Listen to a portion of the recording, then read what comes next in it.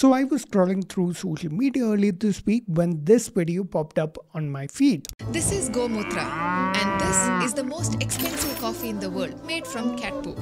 No questions when drinking this, but a lot of criticism when it comes to this. Now, if you've seen this, it takes like 2 seconds to spot the flaw in this logic. But not only has it gone past the creator's head, but she has gone and made an entire argument and backed it up with studies and stuff. So you know what? I read those studies and what I found really pissed me off. And I decided to make this video. My name's Pranav. You're watching scienceisdope.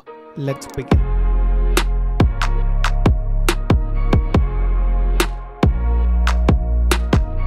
First things first, I'm not gonna say who they are because that'll make it very easy for anyone who watches this video to go and harass them on YouTube, Instagram, Twitter, whatever. I don't want that. I'm not criticizing the content creator, I'm criticizing their content. Considering what's gonna come later on in this video, I don't want that to cause an avalanche of negative comments on their page. Say what you want on the comments of this video, not on their page. I'll also urge the original creators not to copyright strike this video, as what I'm doing is perfectly legal under Indian copyright law. So if I were you, unless I had a claim that would stand in court, I wouldn't strike this video.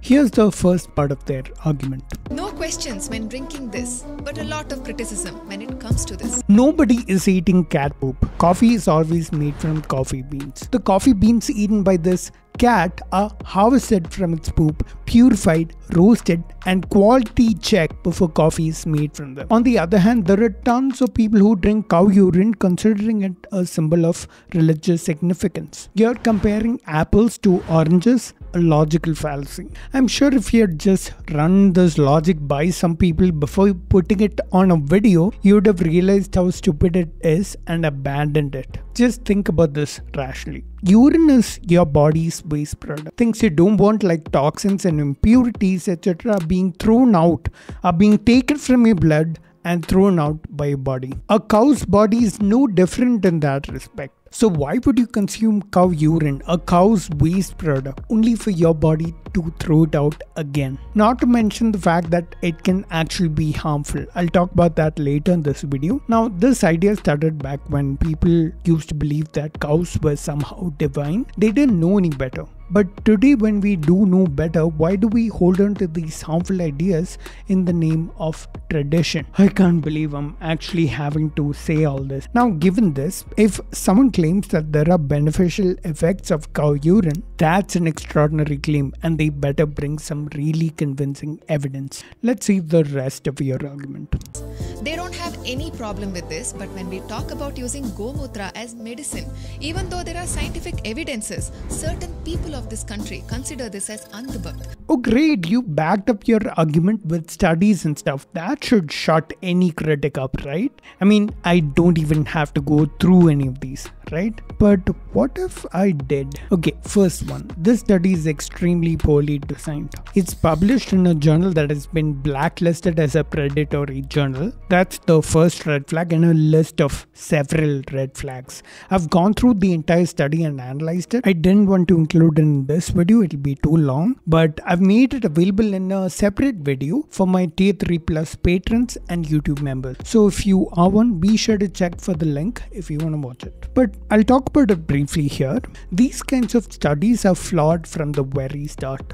They have a model in mind. In this case, cow urine is good, and then they go about trying to find data for it. The problem with this way of thinking is this: in case you're wrong, you'll never know. If you don't find the data you're looking for, you will just think, hey, it must be there somewhere, I just haven't found it yet. And you can never tell if it's not there at all. On the other hand, every scientific study starts by assuming that whatever you're testing has no effect at all.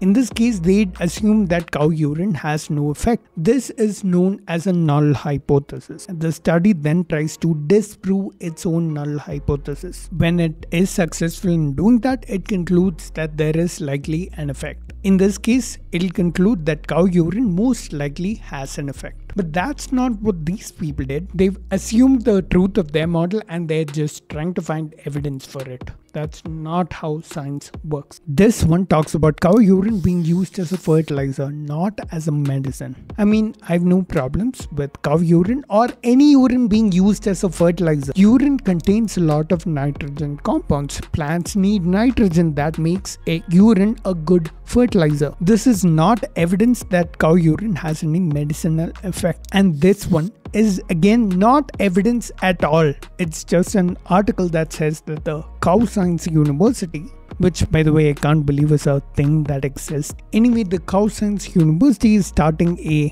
quote national project to validate the health benefits of Panchagavya, a concoction prepared with cow urine, dung, milk, curd and ghee. That's it. And the newspaper article is just reporting on that. How is this evidence for anything? This is what I think has happened. They've Googled something and they've just cited articles that support their point of view. That's basically just cherry picking the stuff that they want. This information is extremely biased considering there's a lot of evidence showing that there are harmful effects also. I'll talk about that too soon, right after their next piece of evidence. So far I've given them the benefit of doubt and thought that they made some seemingly innocent mistakes until I saw the next article they had provided. When I saw this, I wondered, why are they not showing the heading of the article? Why are they showing some paragraph from the middle of the article? I tried to find the article and I did, and I looked at the heading of the article.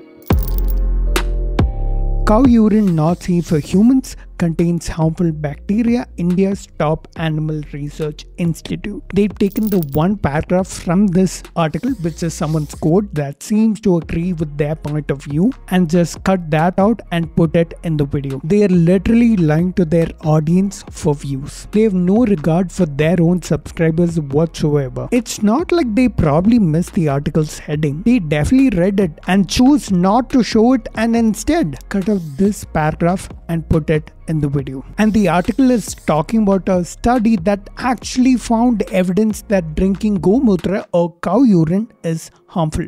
I put a link to that study in the description. You can take a look. If you are a subscriber of their channel, understand that they're trying to mislead you. This video is not about whether you should drink Gomutra or not. Sure, you're just defending those who do. You're defending the practice of drinking cow urine. You're endangering public health. I also have a message to the audience of their channel, which I'll say towards the end of this video. Surprisingly, that's not the end of their video though. They have more to say. Certain people of this country consider this as andhabhakt and give it a religious and cultural undertone. Remember the study that was shown as evidence? Want to know their basis for testing on cow urine? That it is mentioned in the Atharva Veda and other books. That's not certain people giving it a religious and cultural undertone. That's the authors of this study saying that. And will some Indians stop this mindset of accepting everything that comes from the West but not openly acknowledge the science of what we already have? I've said so many times before, there's no Eastern and Western science. There's only one science. Science is not defined by who is doing it, but by how it is done. Is it based on evidence? Does it follow the scientific method? These are the questions we should ask before deciding whether something is scientific or not. Now, this whole we accept things from the West as science but reject things from the East, it's only a narrative and it does not reflect what happens in the real world. There are many examples of pseudoscience from the West, and there are many examples of good science from the East. Despite this, I've seen this idea being peddled a lot by people like Sadhguru, and I'm not surprised seeing it coming from these creators. They're huge Sadhguru fans, judging by their other content. To share our yoga journey, some content from great masters that inspired us like Sadhguru and others. This is the message I have for their subscribers. I'm not some heartless monster that's out to expose your favorite content creators. If anyone wants to make content on their religion, they can. I have no problem with that. The problem comes when you try to justify your beliefs with science and logic. Beliefs are just that. Beliefs. You don't need anyone's validation or approval to practice them. Here's what I'm against. I'm against creators like these who manipulate their audience and knowingly lie just for views. I'm against it when they make content that endangers public health. I'm against it when they bring weird logic to misrepresent science in their videos, because that not only affects the viewers when they watch that video, it affects their daily lives. It poisons their thinking process. They stop trusting science and medicine and start believing all kinds of health misinformation. And content like this that promotes it needs to be called out, and I urge more people to do so. In a country like India where thousands died during the pandemic simply because of misinformation, creators must understand that they can't freely create this kind of content and that there are consequences.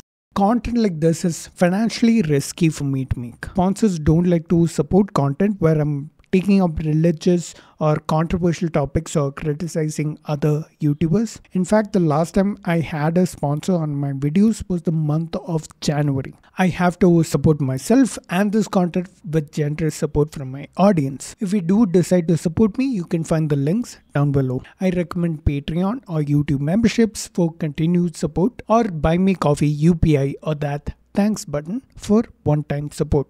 You can also support me through my website or my merch. If you like this video, you might also like this one I did on another set of content creators who like to misrepresent science and spread conspiracy theories. I'll see you in the next one. Till then, remember, science is dope.